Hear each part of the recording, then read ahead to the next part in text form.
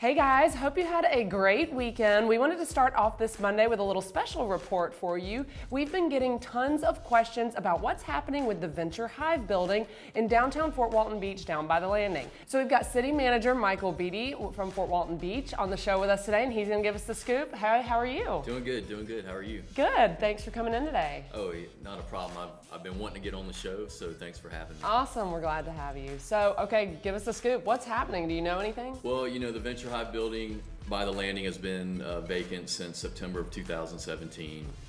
We've issued requests for proposals to get someone to come in there and revamp it and use it to complement the landing.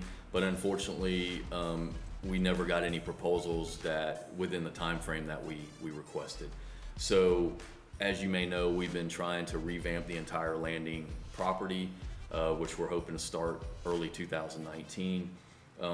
Part of the final design of that, we've decided to demolish that building, open up the park, get rid of the bathrooms right there, do a great entrance structure to open up the view corridors in the park, put bathrooms on both sides of the park to kind of complement everything.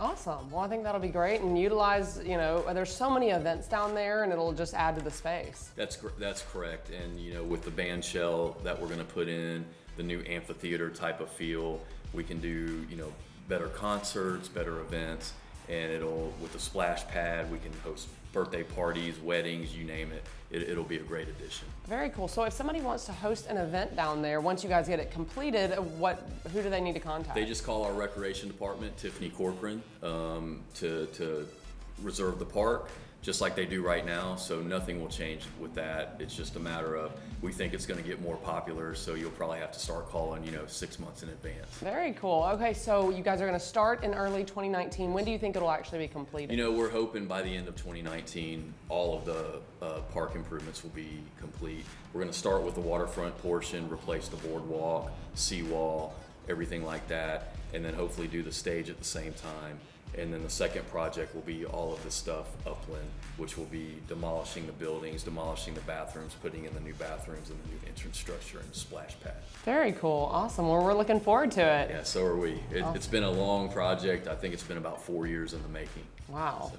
Okay, so are there going to be any renderings or any pictures that we can see? We are updating those right now. The decision to demolish the building was just made probably 2-3 weeks ago.